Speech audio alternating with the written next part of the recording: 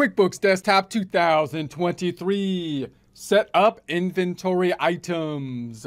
Let's do it with Intuit. QuickBooks Desktop 2023. Support accounting instruction by clicking the link below, giving you a free month membership to all of the content on our website, broken out by category, further broken out by course. Each course then organized in a logical, reasonable fashion, making it much more easy to find what you need than can be done on a YouTube page. We also include added resources such as Excel practice problems, PDF files, and more, like QuickBooks backup files when applicable. So once again, click the link below for a free month membership to our website and all the content on it. Here we are in QuickBooks Desktop. Get Great Guitars practice file we set up in a prior presentation. Going through the setup process we do every time we open the file, maximizing the home page to the gray area, noting that in the view dropdown we got the hide icon bar and open windows lists open windows open on the left hand side. We're going to be adding inventory items at this point, remembering that we talked about in detail in a prior presentation the fact that the items will differ greatly and have more or less complexity depending on the type of industry we are in. Just so a quick recap, if we don't have inventory, then we're just going to have service items where we'll need them for the invoice and the sales receipts. If we have inventory, we might use a periodic inventory system, in which case we're not going to track them every time we make a sale, but make periodic adjustments, tying possibly to a worksheet outside of the system. Or we might use a perpetual inventory system, in which case we're going to be tracking the inventory both when we purchase it,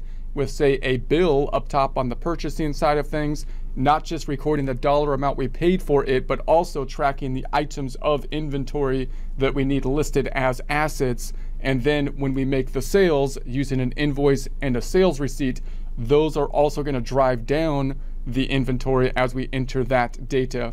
So to add the items, we're going to go to the lists drop down. We're going to go to the items lists. Last time we set up the service items, which are kind of like an intro into the inventory items. The inventory items having a bit more complexity, as we can see. If we hit the item drop down, rise up, because it's going upward, we go to the new up top. We see we got the service item, which is a lot more simplified because you don't have to deal with the cost of inventory, versus the inventory part, which has a bit more complexity to it. So let's just tab through this, and we could enter these inventory items one at a time this way, or we could try to bulk upload them, which if you're setting up a new company file is typically what you would want to do. You'd want to set up all your items at one time so that the entering of the invoices and the bills would be as easy as possible.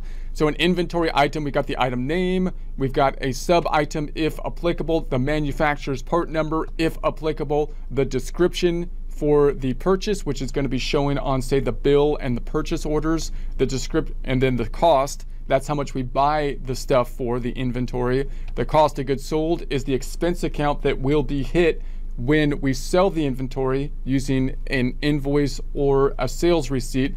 The preferred vendor is the person that we typically buy the inventory from. That's not a required field.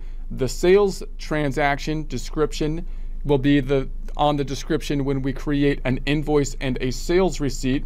And then the sales price is how much we sell it for, which will be higher than the cost typically, of course.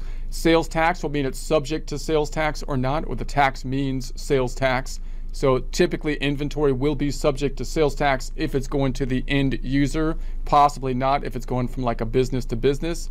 And then the income account that we're going to hit when we sell the inventory using an invoice or sales receipt, something like sales revenue income. The asset account down here represents the balance sheet account that's going to be going up when we buy the inventory with a bill or check, and going down when we sell the inventory with a sales receipt or an invoice. The reorder point is telling us when we get down to a certain number of inventory units that it's going to remind us we need to order more. The amount on hand represents the amount of inventory we currently have on stock. The total value, how much the value of the inventory is, and the as of date, meaning the point in time that we put that in place. So I'm going to close this back out. Note that, and I'm not going to save it here, we can also add the inventory, as we will do this time, by having an add multiple items. That's what we will do here. That's what you would typically do when you first set up the inventory. Notice also you could add the inventory parts when you actually create bills and invoices. So if I was to go over here and enter a bill, for example, and I'm going to say, okay, let's do a bill, I can add the inventory item as I enter the bill. So I can say I'm going to add an inventory part right here and do it as, you know, kind of on the fly. But we want to make typically the data input forms as easy as possible, especially on the sales side, because we might have, say, a clerk or something, someone else helping us to enter that data.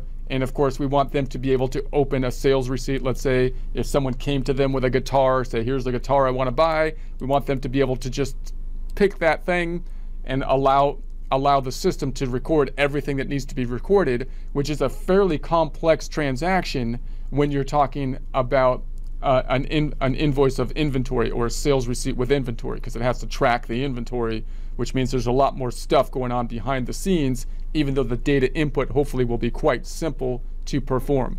Okay, so then I'm going to close this back out and say no here.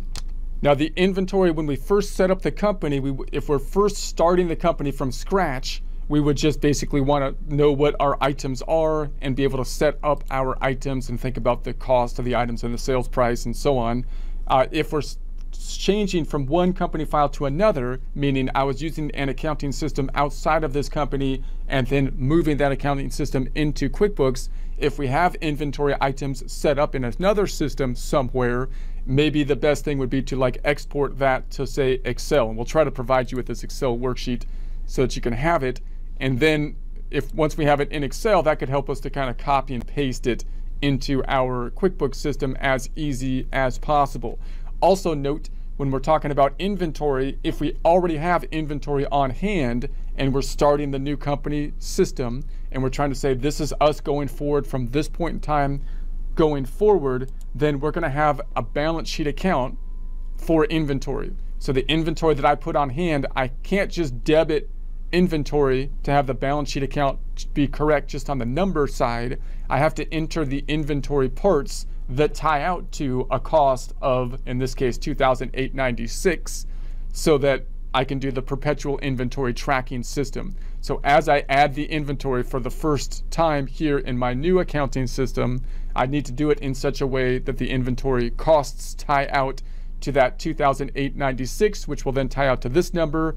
And then the other side of it, when we record this transaction, will go to like equity in some way, shape, or form. So we'll see how that kind of pans out as well. All right, so here we go. Here's a list of our inventory items. Similar strategy as with the service items.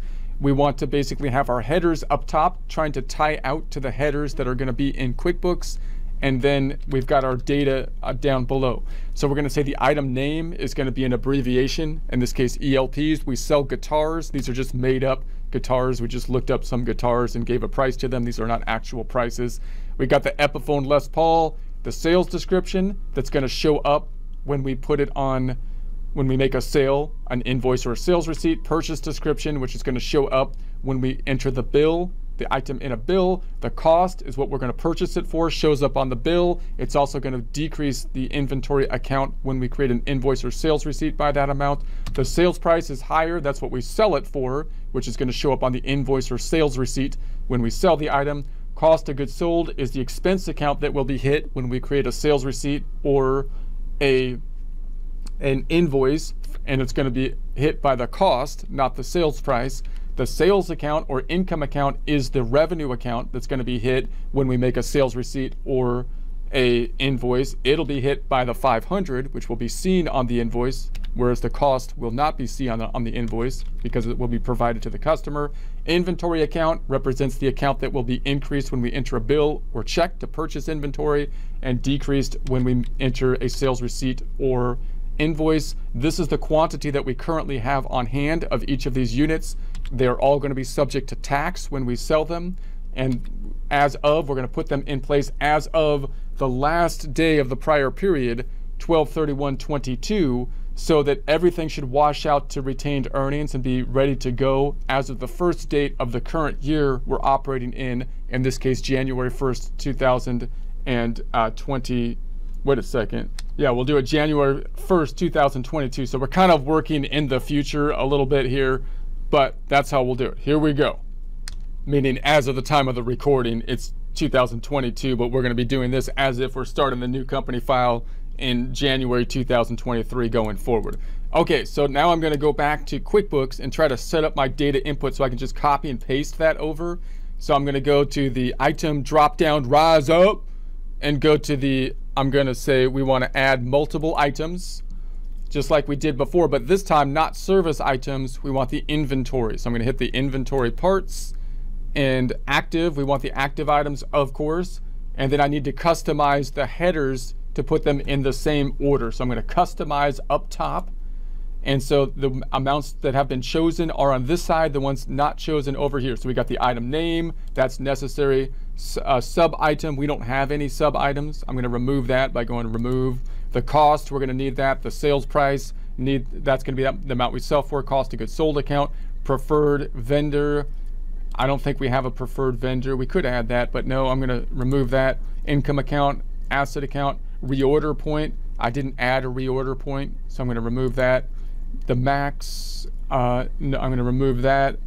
And then the total value, the sales price, the total value, I don't think I added the total value. Sales tax, and then the manufacturer's part number, we don't have one of those. Quantity on hand. So let's tie this out. So I'm going to say, okay, so we've got the item name. So item name is first, then we've got the sales description and then the purchase description.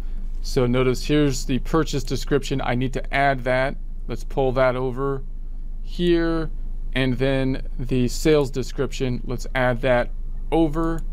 So I'm going to move the sales description up by saying up, up, up, up, up. So that's number 2. This is going to have a vertical order in the same way as the horizontal order is going to show up this way. It's a little confusing until you kind of get used to it. Up, up, up, up, and then it's totally not that bad. So we got item, item, purchase description will be purchase description, or sales description will be sales, and then purchase description. You see how it's working here. All right, and then we're going to say then what's next? Cost, sales price. So I'm going to say, all right, then the cost, sales price, cost of goods sold. That looks good. And then we've got the income account and the asset. So then I got the income account, asset account. That looks good. Income account, asset account, quantity on hand. Quantity on hand. I'm going to bring that up. 1, move up, move it up, and then quantity on hand, sales tax code, and as of date. I want to have the as of date. And I think that's all we need. So we don't have the full name, manufacturer, preferred vendor, reorder point, total value. We might need that, but I'm going to keep that here. Average cost. So let's keep that as is. I'm going to say OK. And then hopefully I lined them up so I can just copy and paste now as if QuickBooks was like Excel. I could just copy this stuff. Just go boom, copy, Control C, and then just put that right there. And Control V or right click and V or whatever you wanted, however you want to paste, whatever you want to do. So there we got it. So now we got the item, the sales description looks good. Purchase description, that's what we bought it for, that's what we sell it for. Cost of goods sold account. Sales is the income account, and we do have a sales account because that was set up in our chart of accounts. If you have a sales account that was not set up, just like with the, well, we have the issue with the inventory. So they're saying we don't have an inventory account here. So let me check my chart of accounts. Go to the lists drop down, chart of accounts. What do you mean I don't have inventory? Because they called it inventory asset instead of inventory. It's like, okay, whatever. We probably should have looked that up before we copied and pasted it, but I'll just change these and say, okay, fine, inventory asset. You know what I meant, QuickBooks. So now I got to go in and change all these, and it's going to warn me every time. I know that's what I'm trying to change, QuickBooks. Don't give me the message anymore. I hear you. Don't you see? I'm changing all of them. I'm changing all of them now. So we're going to change them all to inventory asset. Okay. Okay. So there we have that. Quantity on hand, sales tax code, they're all taxable. Notice that generally if you're selling to the end user, they might be subject to sales tax, right? But you might have certain customers that might not be subject to sales tax. So this is usually the driving component to be subject to sales tax. Remember, the sales tax item we talked about in the preferences. You've got to go to the edit drop down to turn on the sales tax. So in this, we turned on the inventory to do this. So inventory is on.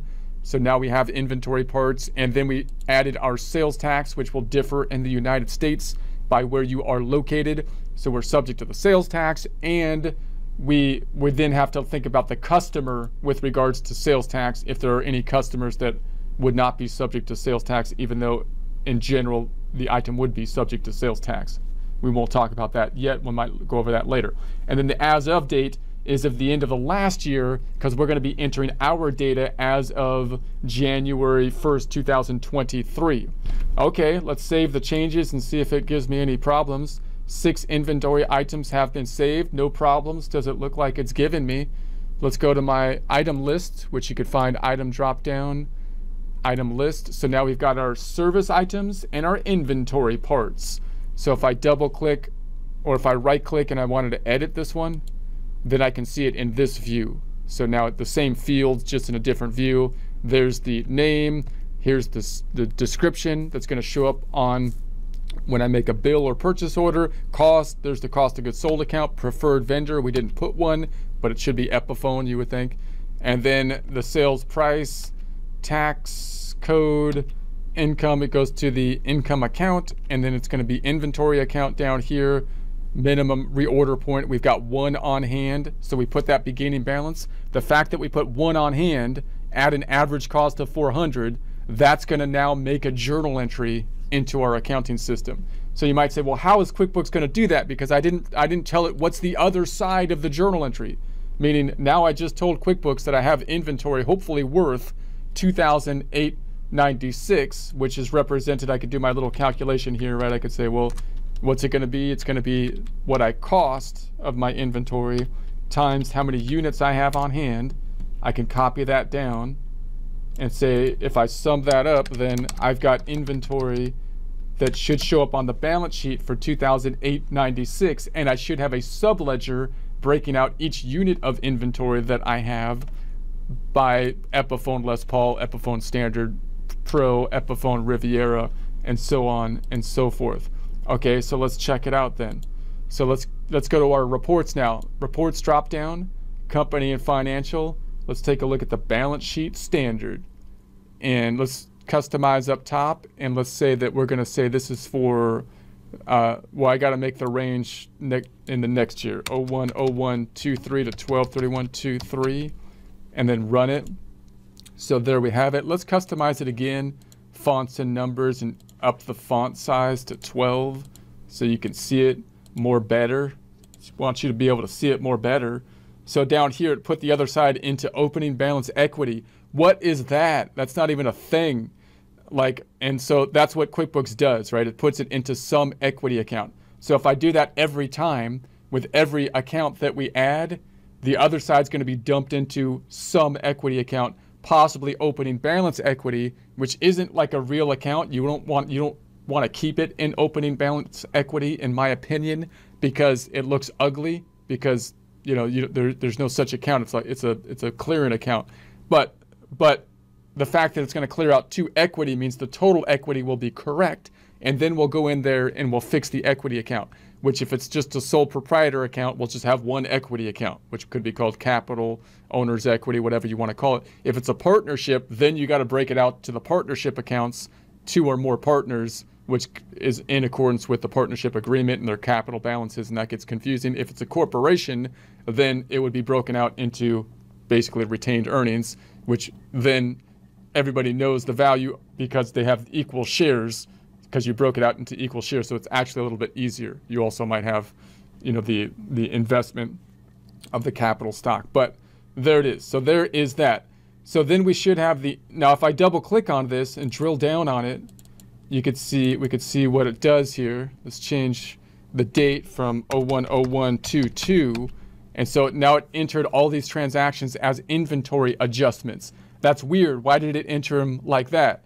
Because that's the form that QuickBooks is going to try to default to whenever there's an adjustment to inventory. Because usually inventory is going to be hit, right? Inventory is going to have an impact on inventory when you enter a bill to purchase inventory, or when you make a sale with an invoice or a sales receipt, or you can basically adjust the inventory if you had a periodic adjustment, possibly at the end of the period you made a physical count that differs from what's in the system. So QuickBooks is always going to use a form whenever it can, right? So you would think it might have used a bill form here, but it can't really use a bill form because we didn't assign a vendor to it. So it used an adjustment here. If you have an accounting background, you might just say, well, why didn't it just enter a journal entry?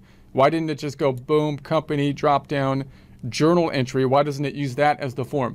Remember that the journal entry is the last form that QuickBooks will always use. If there is a form that is designed for the standard process of data input, that's the form that will be used, even if we don't do the data input in that format. We just put a balance into the system, and it used the best form that it could, and if it couldn't find a form, that's when it would use basically just a journal entry. That helps QuickBooks to then be able to adjust the subledger accounts as well, because these forms are designed to link together the journal entry to the subledgers.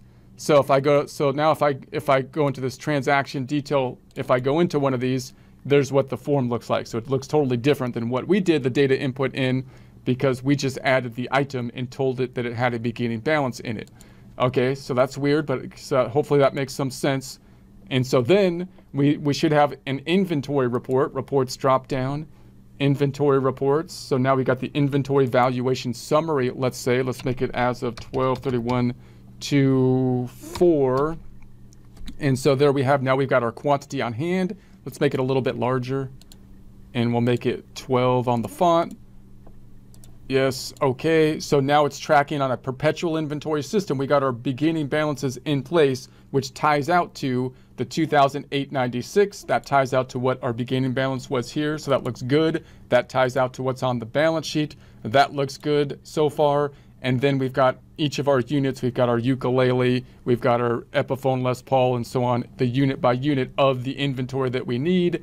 We have then the average cost, because it's using a flow assumption of a weighted average. You know, you got FIFO, LIFO, weighted average, specific identification. We're using weighted average here. So then the asset value, and then the percentage of the total. And this is what we're going to sell them for. So this is what's going to actually show up on the invoice or sales receipts when we sell them. So then if I go to the home page, just to kind of hopefully drive this home, if I was to go into like a bill and enter an item and say we got some kind of item here, there it's going to put the quantity. It's not going to put the quantity. It's going to put the name of the item, sales description, the cost. This is what we're going to purchase them for, and so on, helping us to populate the purchase of them. And then if I was to sell them, this, by the way, would increase the accounts payable. It would increase the inventory by 440 if we bought one of them, and it would increase the subledger by the Epiphone Riviera in this case. And so I'm going to close this out, no. And then when we make a sale on the invoice side of things, we can choose some inventory part or some, and this then would, and if I have to add a customer, so the sales tax would be turned on here. So let's just say customer one. I'll add a customer. Customer one, tab, quick add. So now the sales tax is calculated because it needs to have a customer to calculate the sales tax. But now this is actually a fairly complex entry that can be done quite easily. If someone came up to the register or someone called in and said, I want to order, you know, buy this or whatever, someone can fill this out quite easily and just say, okay, yeah, one Epiphone Les Paul, they enter it into the system. But the actual journal entry is fairly complex because now you've got an invoice, increase in the accounts receivable by the amount that we charged, plus the sales tax, because we had to calculate the sales tax because we're subject to that. So there's the 525 AR going up by, the other side's going to the revenue account, which is determined by the item, which would be the sales account, but it's only going to be going up by the 500 because it's subject to the sales tax, and that's what we charged. The payable account that's going to go to the sales tax payable is going to go up by 25. Then there's also going to be a decrease to the inventory in terms of the ledger inventory account by, I think, 400, which isn't actually on the invoice, but the system knows about it because the item knows about it. And the cost of goods sold expense will go up by that 400 as well. Plus, the subledger will be impacted on a perpetual inventory system, decreasing the units of the guitars, the subledger totals then tying out to what's on the balance sheet. So a lot is going on when you do the simple data input of an invoice, especially if you have inventory related to it. Okay, so I'm going to close that out. I'm not going to record it. I'm going to say no. And so that's the general idea. Notice there's no impact on the income statement. Reports, drop down, company financial, profit and loss from 01/01/222 to 12/31/22. Nothing's happening. Even if something did happen to the income statement, it wouldn't matter because we entered it as of 2022, and the income statement will roll over into the balance sheet. So as I enter these beginning balances, sometimes QuickBooks might enter something into an income statement. Perhaps when I make the accounts receivable, it uses an invoice, which goes to sales, enters an income statement amount. I'm not worried about that because I'm entering the data in the prior period, which will then roll into, the income statement will roll into the balance sheet in the equity section. The income statement for this time frame that we want to work into this QuickBooks system on, starting January 1st, 2023, will not be impacted. We'll see that in future presentations. It'll be great.